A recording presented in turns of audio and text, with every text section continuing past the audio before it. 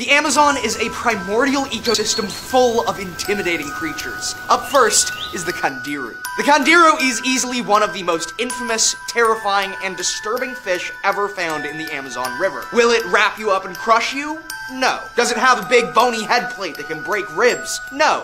Will it tear out chunks from your flesh? Also no. So how is this catfish the worst creature in the Amazon? Well, the Candiru is a parasitic blood-sucking fish that targets fish gills, which are rich in blood. It swims into the gills and extends spines that then dig into the flesh and hold it in place while it drinks its fill. The horrifying part comes when you hear the stories. Dozens and dozens of stories of the Candiru tracking down and swimming into human urethras, where it then gets stuck with its spines after gorging itself on blood. It was believed that the Candiru can smell urea in the water, which fish gills also secrete, and uses that scent to track down its prey. This would mean peeing in the water would also attract the fish, and if your private areas were actually in the water, then it would be able to swim inside and invade. In 2001, however, researchers posited that the Candiru instead hunted by sight, not scent, which means that the narrow opening of the urethra is probably not their preferred target. Still, there have been doctors who claim to have removed Candiru from men's genitals, though those claims have also been disputed. Still,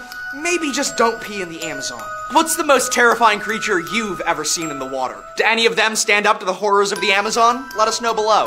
Up next, the Pacu. Speaking of horrible things happening to people's sensitive areas, the Pacu is an omnivorous relative of the piranha and has a reputation for eating nuts, both from plants and otherwise. Though like the Candiru, their propensity for ball biting is probably grossly overstated, still Jeremy Wade of River Monsters did find a man who claimed to have been bathing nude when he had one ball bitten off. The marks left behind were like human teeth. That is, in reality, the most disturbing part of the Pacu. It's incredibly human-like teeth. This is an example of convergent evolution. Both humans and Pacu eat flesh and plant matter, and so our teeth have adapted to be somewhat similar. But for people, as rare as it is, who get attacked by Pacu, usually having toes bitten, it is still incredibly disturbing, as they are left with a bite mark akin to a small human having attacked them. Still, like most piranha species, these fish primarily eat plant matter, only chowing down on flesh when it readily presents itself. Pacu, despite their terrifying reputation, are not really any more dangerous than any other Amazonian fish. But still, I would rather wear some tight-fitting underpants under my bathing suit just to be safe before I enter any water with a Pacu in it.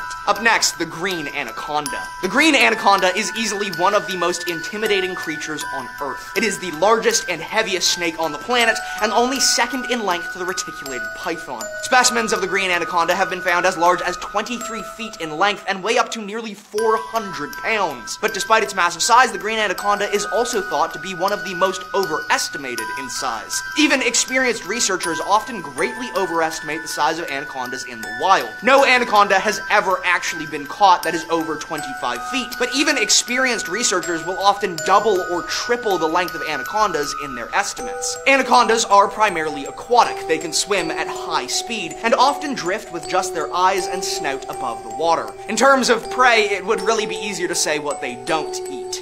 Insects. Otherwise, anacondas of a sufficient size will eat the largest prey they can get their constrictors on. Caimans, deer, peccaries, capybaras, and even jaguars are all on their menu. Green anacondas are also cannibalistic and will eat their own, though when young, they primarily eat birds and fish. A personal anecdote, my guide through the Amazon told a story of canoeing with his father when an anaconda came up from below and wrapped up the canoe, crushing it. My guide used his machete to get the anaconda off, but with a crushed canoe, he and his dad had to swim all the way home. Up next, the Payara. The Payara may look just like your average fish until it opens its mouth, when it reveals two massive saber-like fangs that protrude from its bottom jaws. Then you start to understand their names of vampire fish, wolffish, and saber-toothed tigerfish. They're also quite big, growing to upwards of 3 feet in length, with the largest ever caught weighing in at 40 pounds. However, despite their fearsome armament and size, they are not a threat to humans. They use those massive teeth to spear fish smaller than themselves.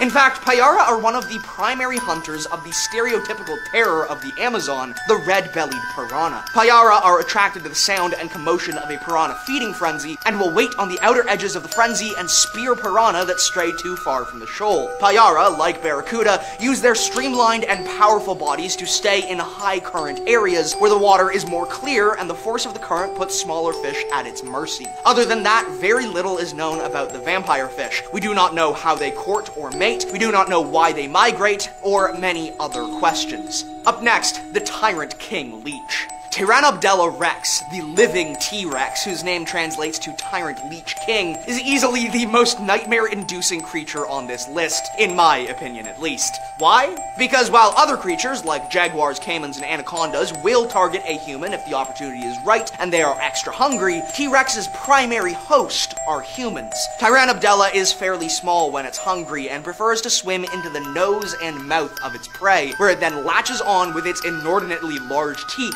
and begins sucking blood. But the Tyrant King is not picky. Really, any human orifice will suffice, including any of the openings below your waist. This leech uses its large teeth to burrow into flesh and then latch on, after which it gorges itself on blood. But unlike most leeches that will take their fill and then drop off, the Tyrant King has no interest in letting go. Most people don't even notice that they have it until it begins to swell and cause internal pressure. It's most common for people to have them swim up their noses, after which a mild headache begins. This pain is from the leech burrowing into place, but then, as it swells to up to 4 inches in length, it begins exerting more pressure and causing severe splitting headaches. Thankfully, the species is not lethal, but it is still utterly horrifying. Next, the giant otter. The giant river otter of the Amazon is an apex predator, and one of the most successful and dangerous creatures in the rainforest. They are also the longest mustelid in the world, a family that encompasses otters, minks, weasels, badgers, and wolverines. But unlike other mustelids, they are also highly social, living in tight and cohesive family groups of around 8 individuals, and they communicate heavily using a wide variety of vocalizations. They can grow to longer than a human, though are less than half the weight, and use their incredibly powerful bite force to crunch down on just about anything in the Amazon. It feeds mainly on fish, but will also hunt anacondas and caimans, as well as crabs and other snakes. They are only active during daylight and hunt primarily using their sight. Sadly, they also have incredibly thick and waterproof coats of fur, which were considered a serious luxury item. The species was almost driven to extinction in the 50s and 60s by severe overhunting, and despite modern efforts to support the regrowth of the populations, they are still endangered to this day. And finally, the Arapaima. The Arapaima is a fascinatingly unique fish. It is one of the largest fish in the Amazon, but also tends to live in very calm and stagnant waters. These waters are often choked of oxygen, hypoxic and deadly to most other creatures. The Arapaima can actually take gulps of air above the surface water to make sure that they're getting enough oxygen.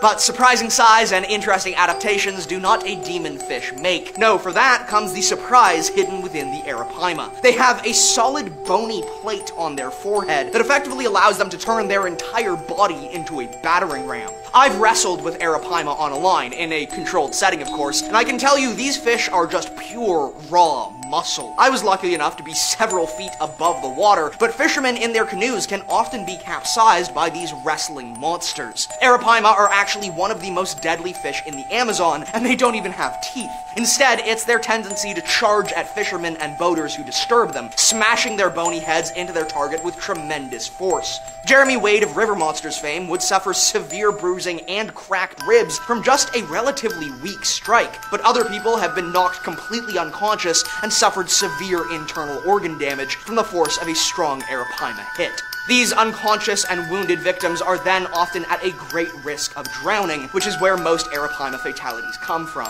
Still, they are absolutely delicious. We do not know the conservation status, but given their use in multiple traditional remedies and commercial ventures that are only growing in popularity, it is likely their populations are suffering. Those were terrifying creatures discovered in the Amazon River you can't unsee. If you enjoyed, please like, comment, and share, and be sure to follow for more.